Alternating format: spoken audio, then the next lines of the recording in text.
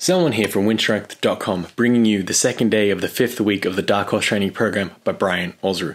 Like usual, I'll leave links below for Brian Alsruhe's training video where he explains and outlines the program so that you can get a bit more in-depth explanation as to how the program works and what you need to do if you want to do this program yourself.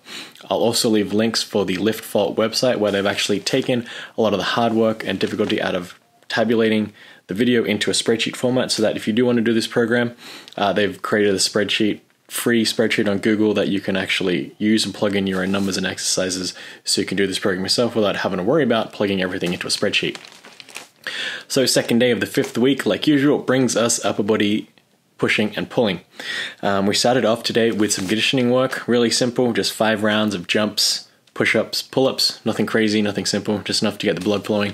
Followed up with some warm-ups for the day where I did just the empty bar weight and then we just ramp up so we work up with our main workout for the day. What I did want to do today was something different. I want to cut to the actual sets of my workout and I was just going to voice over the video so that you can see exactly how the program unfolds rather than chopping and changing between different exercises. I wanted to show you a single continuous shot of the program so you get an idea of how this actually incorporates the conditioning and explaining, and it kind of gives you a visualization of how the supersets or these giant sets really pan out and how difficult they can be. Obviously I won't show my rest periods because I'm not doing much fiddling with the camera, but I did want to cut over to some voiceover so you can see exactly a continuous set so you're not wondering how this program pans out. We're not doing one workout then the next, it's just flowing on from each workout to the next. And we're opening here with the first set of the max effort work. I figured I would throw in the first and last set so you can see the difference in conditioning that I have. We're opening with barbell rows, 185 pounds for 12 reps. Again, I could have had a more horizontal back angle to accompany this movement just to get a bit of a different lat activation angle. But again, as you can see, once that drops, we move straight into the bench pressing. Here is pin bench pressing, 225 for 3 reps. I try and minimize the rest period in between each of the exercises there, but that kind of drags out, so do the best we can. And you can see here that I do want to, with the bench press, you do want to rest the barbell on the safety pins.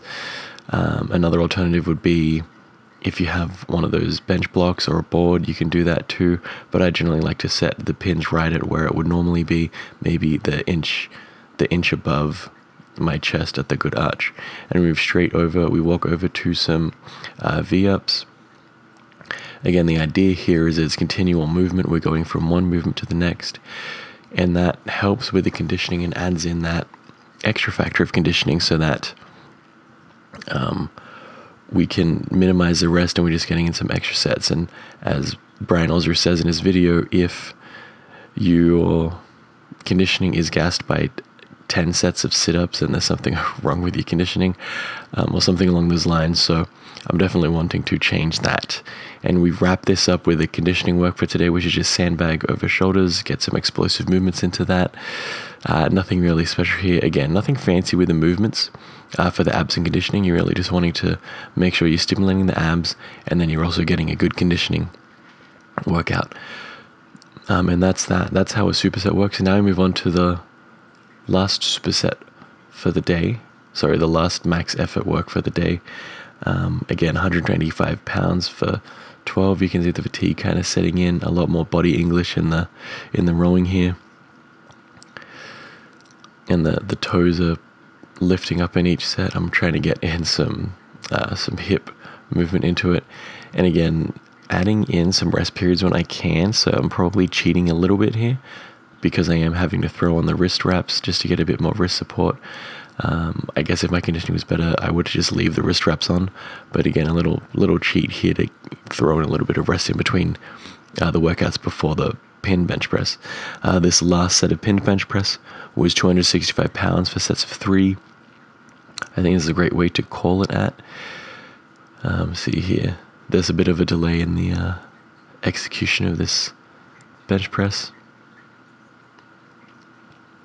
but nevertheless we're going into it, and you can see that there is some rest period in between each movement as you get to each station, I guess, as a word. This is really I mean, if you go back to the olden days, it's like if you go back a couple of years, this is circuit training at its finest, I think. But again, see, we still have that good arch in the bench press. Lower it, touch the chest. You want to rest. You want to kind of deload a little bit that weight, so you remove that stretch reflex as much as possible. As the weight gets heavy, I do tend to touch and go rather than have that little bit of a pause. But you really want to stop that momentum from coming back up, and that's the idea and the point of the hinge bench press. And at least that is the last set. It is getting a little bit more taxing here, obviously. And I think that's one of the great things about this program is how much it taxes your conditioning without necessarily having to forego pushing out the weights. So ideally we can bring up the weights as well as bring up some conditioning, and that's my hope for this program at the end of it. And again, just some poorly executed V-ups going over here. I've always said my abs are my weakest link, and I think it's highlighted here. We just how poorly this V-up is executed. And then we're wrapping up with some sandbag throws.